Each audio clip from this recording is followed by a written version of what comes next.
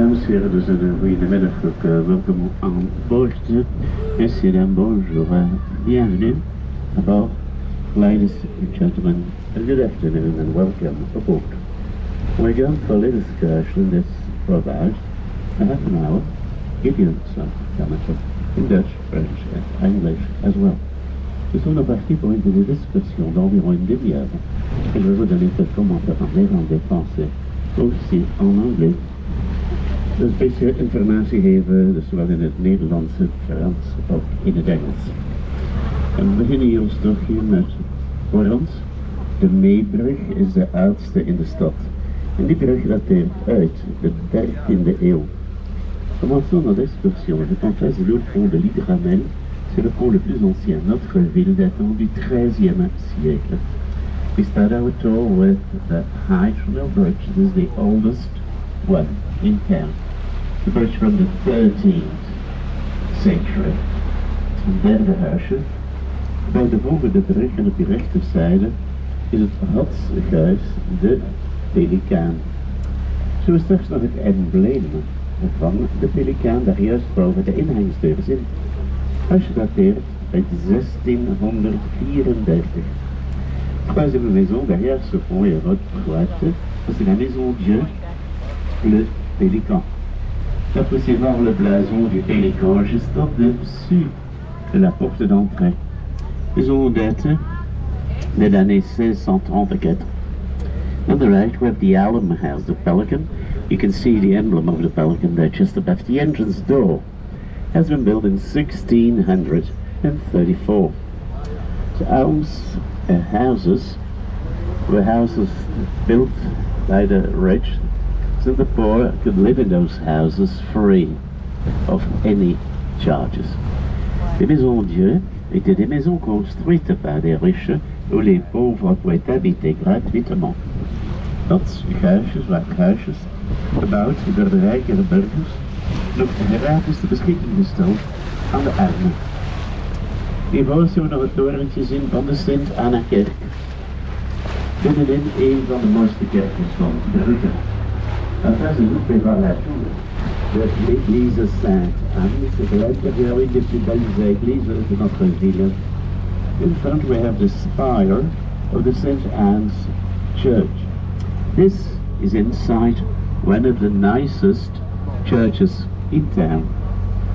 In the city here of Bruges, the old city has 21 churches, and this for a population of 20,000. Centre-ville de Bruges compte 21 églises voor een population de 20.000.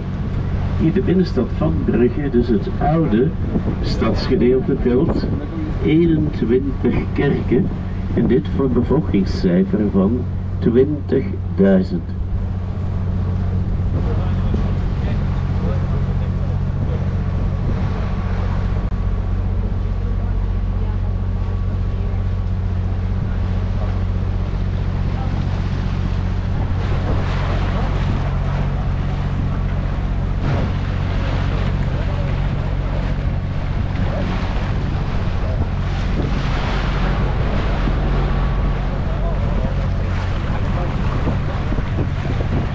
Kanaal voorbij de volgende brug. Op je rechterzijde is het verbindingskanaal naar Damme, Zeebrugge als ook Oostende. De Zeebrugge die ligt amper op een 12-tal kilometer van hier. Zij is zeer dicht bij de Noordzee. Ce canal est le pont suivant et à votre droite est le canal de jonction vers Damme, Zeebrugge et Ostende. Zeebrugge est à peine à 12 km d'ici. Nous sommes donc très près de la mer du Nord. And now behind the next bridge on your right hand side is the connecting canal to Damme, Zeebrugge and Ostend. Zeebrugge is only 12 kilometers from here. So we are very near the North Sea. Behoorlijk voor met het torentje is de oude Poortersloge. Het gebouw uit 15e eeuw is de vroegere bijeenkomstplaats van de vrije kooplui. We straks naar het standbeeld zien van Jan van Eyck, de Vlaamse kunstschilder. Bâtiment face de nous avec la tourelle, ça c'est l'ancienne loge des bourgeois, construite au XVe siècle, et c'était le lieu de rendez-vous des marchands libres. Là se trouve aussi la statue de Jean van Eyck, le peintre flamand. Now in front with the turret, the older Burgers legend. So, used to be the meeting place of the free merchants. You will see the statue of Jan van Eyck, the Flemish painter. And here we are sailing in the medieval harbour of our city. Si on se trouve dans le port médiéval de notre ville, die houdt dus nu ook in de oude, is hier de middeleeuwse haven van onze stad.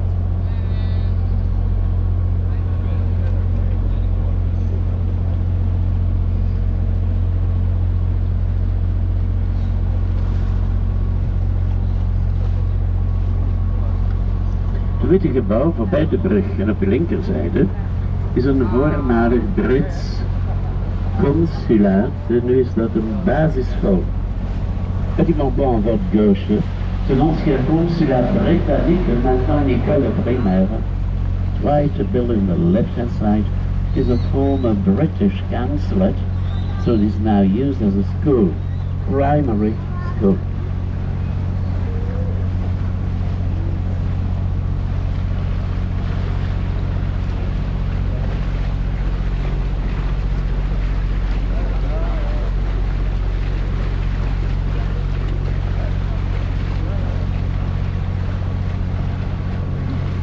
Een beetje verder op de linkerzijde hebben we ook nog een paar mooie huizen gebouwd in de typische stijl der lage landen, is met deze trapgevels.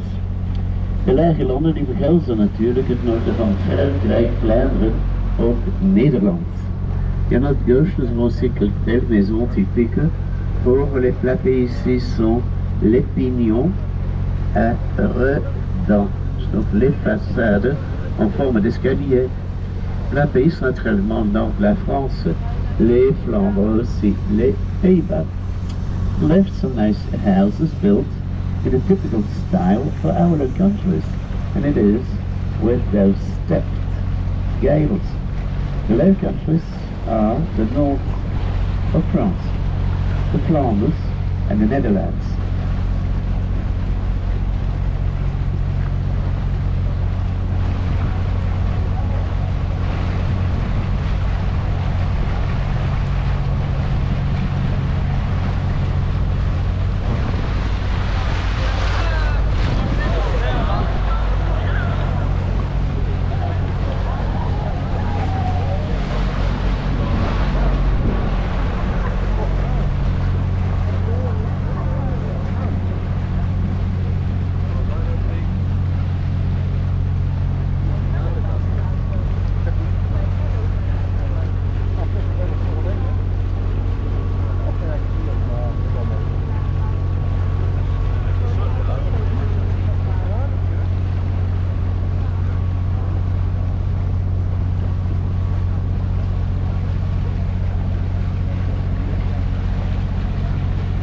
Canal Tour voor bij de volgende brug op de linkerzijde van het stuk zoek naar het kanaal naar de Gent. En ligt op een 45 kilometer van Brugge. Le canal, vers le pont suivant et à votre gauche, ceci le canal qui mène vers Gand. Gand est à 45 km de Bruges. The canal behind this bridge on your left hand side goes to the canal to Ghent. Ghent is at 45 kilometers from Bruges.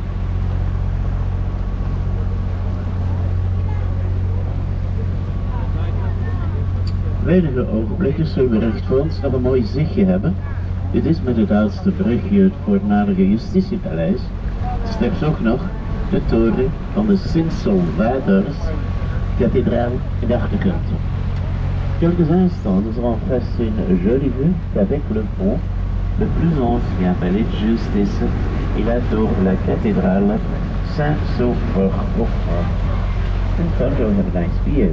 This with the oldest bridge, former Palace of Justice, and the tower of the St. Saviour's Cathedral in the background.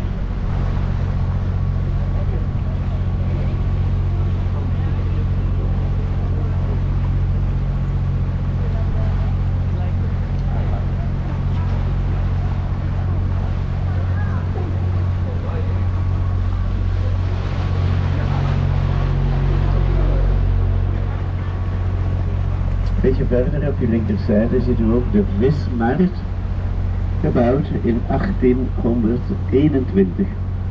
We hebben hier nog steeds 4 dagen per week een kleine vismarkt, dus van de woensdag tot de zaterdag.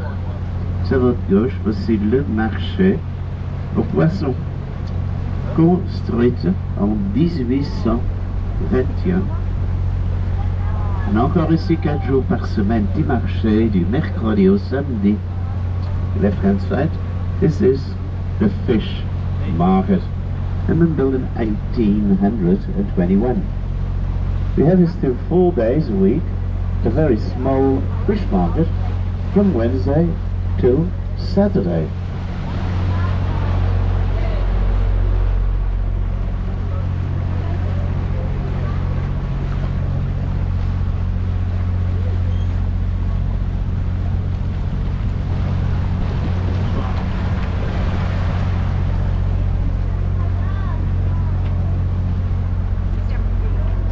Links van ons is het oude Geidenvettershuis, de oude leerlooierij, dateert uit 1630.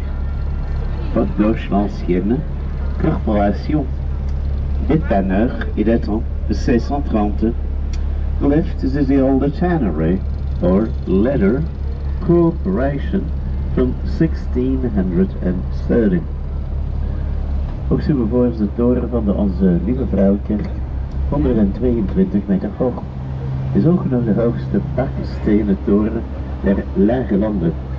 En in deze kerk daar bevinden zich de praalgraven van Maria van Bourgondië en Karel de Stoute.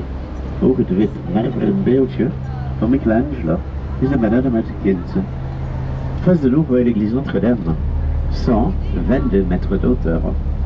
C'est d'ailleurs aussi la tour la plus haute, et ici au Pays, donc entièrement construite en briques. L'intérieur, on a les mausolées. Le Charles, le thé Marraine et Marie pour gagner, c'est la statue en marbre blanc de Michel-Ange, la Vierge à l'enfant. Front, the Our Lady Church, 122 meters high. Is also the highest brick tower in our countries. Inside are the mausoleums of Charles the Bold and Mary of Burgundy, to the white marble statue by Michelangelo. Is the Madonna with a child as well.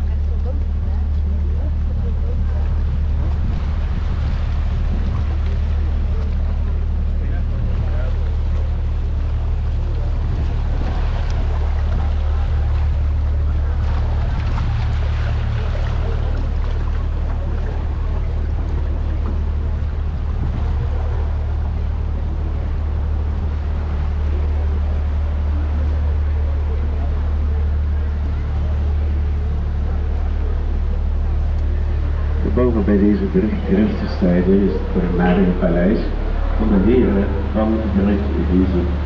Gebouw uit de 19e eeuw en is dat het museum van antiquiteiten. Bâtiment en droite, l'ancien palais destiné à Bruges, construit au XVe siècle et maintenant musée d'antiquité. Built on the right is a former palace of the Lords of Bruges. Built in the 15th century, it's now a museum for antiques.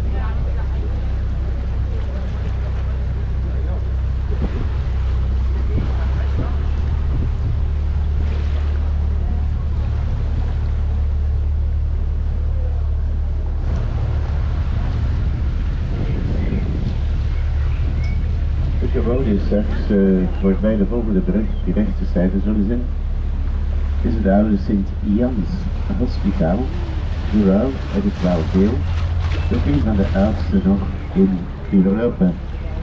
Binnenin bevindt zich de verzameling schilderijen van Hans Memling, ook een oude apotheek uit de 17e.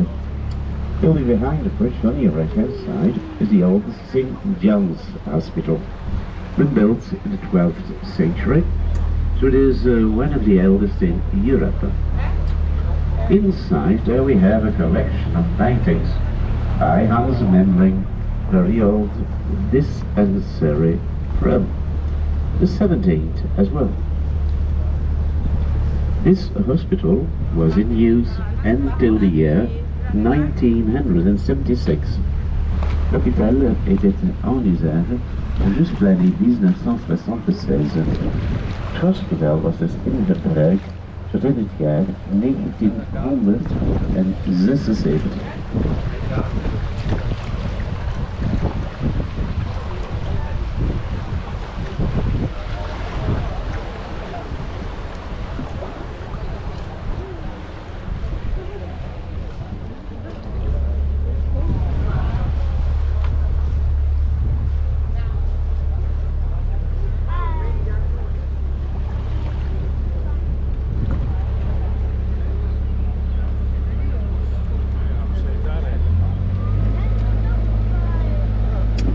Het brugje is betrekkelijk laag.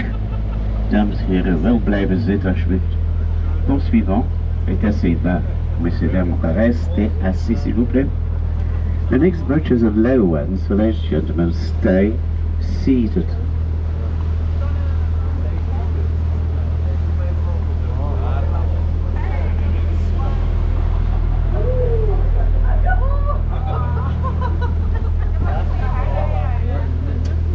We hebben rechts van de volgende brug naar de ingang van het Begijnhof. Begijnhof werd gesticht in 1245. Maar nu wonen hier dus geen Begijntjes meer, wel religieuze Benedictinessen. Wat u pense suivant, vous allez voir l'entrée du béguinage. Le béguinage fut fondé en 1245 et maintenant il n'y a plus des béguines ici, ça sont maintenant des religieuses qui habitent ici, des sœurs bénédictines. The right hand side of the bridge we have the entrance of the Beguinage. The Beguinage has been founded in 1245. Beguinage is still a convent now, this is still an honorary, now for religious or Benedictine sisters. En er is voor ons nog de sluizen en het Sashuis of het Sluizenhuis. Achter het huis is ook het middenwater. Niveau van het water staat daar dus wel 1 meter hoger dan hier. Ça se trouve devant les écluses, la maison de l'éclusier, l'autre petite maison est de lac d'Amour, niveau d'eau là est 1 mètre plus haut ici. In front we are the lock gates and the lockkeeper's house. On the other side of the house is the lake of love, or living water.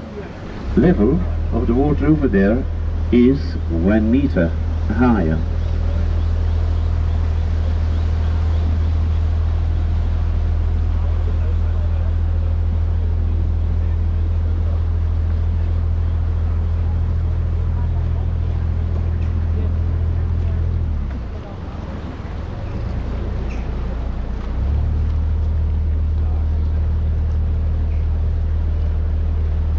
Het gebouw voor bij de brug op je rechterzijde is de huisbrouwerij, ook het museum van onze 2 lokale bieren.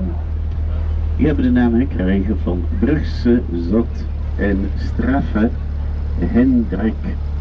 Bâtiment van droite, c'est la brasserie, aussi musée de nos 2 bières locales qui s'appellent Brugse Zot et Straffe Hendrik. Still on the right is the Hill Brewery and museum of our 2 local beers. Name of the beers, Brugse Zot and Straffe Hendrik.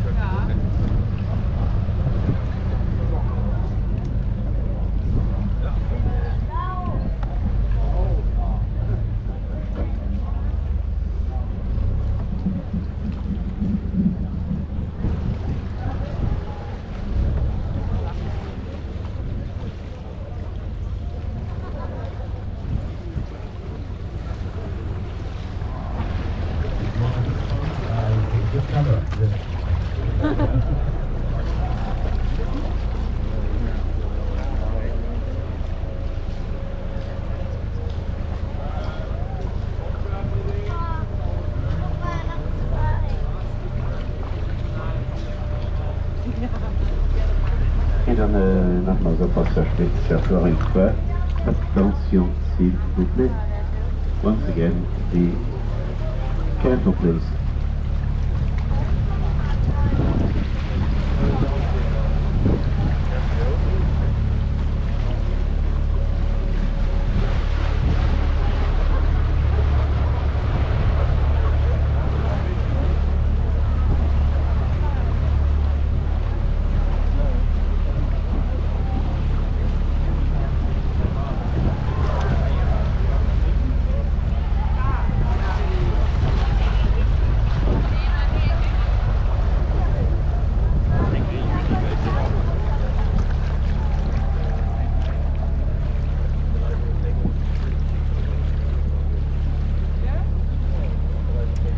We hebben in Brugge hier dus ook 5 verschillende aanlegsteigers.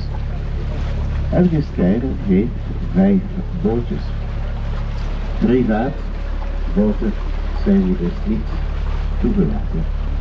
À Bruges, nous avons 5 différentes embarcadères. Chaque embarcadère a 5 bateaux. Les bateaux privés ne sont pas admissibles. In Bruges we have 5 different jetties. Each jetty has 5 boats.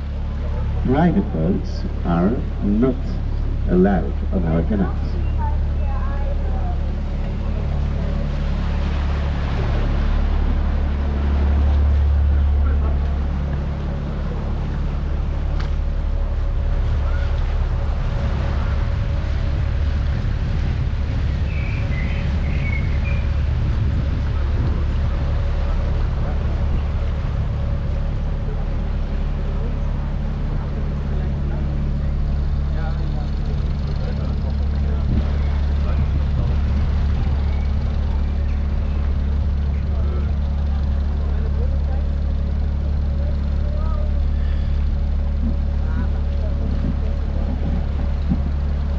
In de muur van het paleis hier recht voor ons, ongeveer een 4-tal meter boven het brugje. We zullen straks ook nog het kleinste venstertje, het kleinste raampje van de stad zien. Dit gebouwd in gotische stijl. Au mur du palais en face, ici environ 4 mètres au-dessus du pont, là vous allez voir la petite fenêtre de notre ville, street en style gothique. The wall of the palace here just ahead of us, about 4 meters above the bridge. There you can see the tiniest, the smallest window in town, built in Gothic style. It was a spy window. Petite fenêtre d'espionnage was dus een spionvenstertje.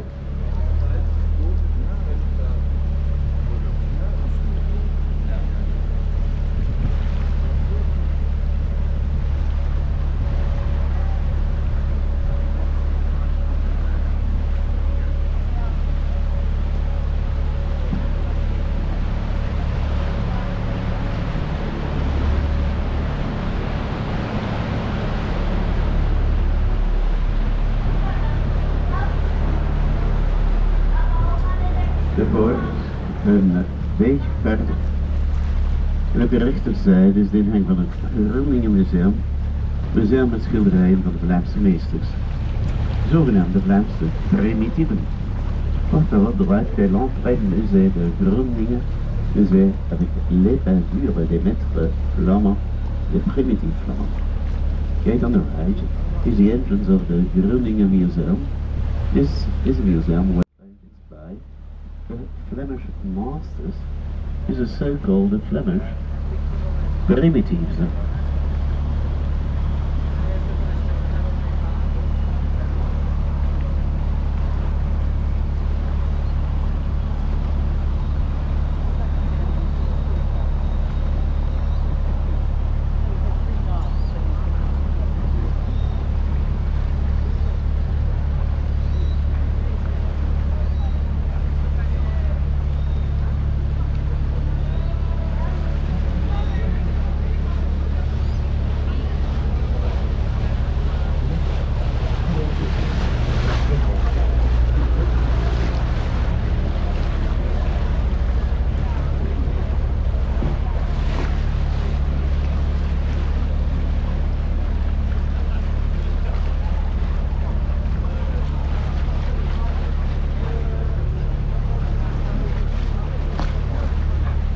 klein ogenblik gaan we straks nog met een zichtje op het Belfort. En die is 83 meter hoog, heeft een bijaard met 47 klokken die een gezamenlijk gewicht hebben van 27 ton. En we kunnen ook nog de toren bezoeken, maar daarvoor moet u wel 366 treden bestijgen.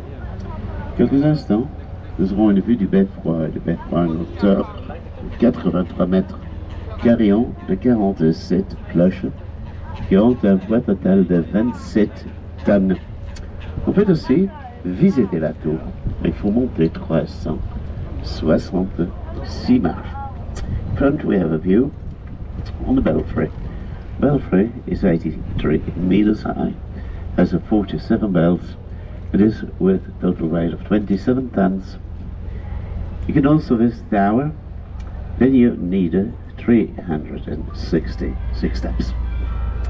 Well, ladies and gentlemen, here we are almost at the end of our excursion. I hope that you've enjoyed it. Come through as well. I think it was very nice, pleasant stay in our city.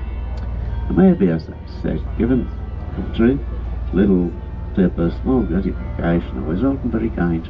Therefore, many thanks. Ces dames sont donc presque à la fin de l'excursion. J'espère aussi que vous en êtes satisfaits. Merci des commentaires donnés. Je vous remercie. Je vous souhaite une très bonne agréable fin après-midi encore à Bruges. Peut-être comme appréciation pour les commentaires donnés. Un petit pouvoir, petite gratification. Toujours agréable de se voir. Très gentil de votre part. Je vous remercie aussi pour gentillesse. Dames en heren, nu kom ik hier bijna aan het einde van de tocht. Ik hoop ook dat u tevreden bent ook met de informatie en uitleg. Ik dank u, het werd dan nog een zeer prettig, gezellig verblijf verder te Brugge. Misschien ons dank of appreciatie voor deze uitleg is een klein attentietje, klein woordje nog altijd welkom, zeer vriendelijk van u twee, waarvoor hartelijke dank. Dames en heren, aan de rechterzijde van het bootje oppassen met uw handen en armen alsjeblieft. Pour les gens qui sont assis à droite du bateau, faites attention avec les mains et les bras s'il vous plaît. Thank you, sir. The people sitting on the right hand side of the boat, so mind your hands and arms, please.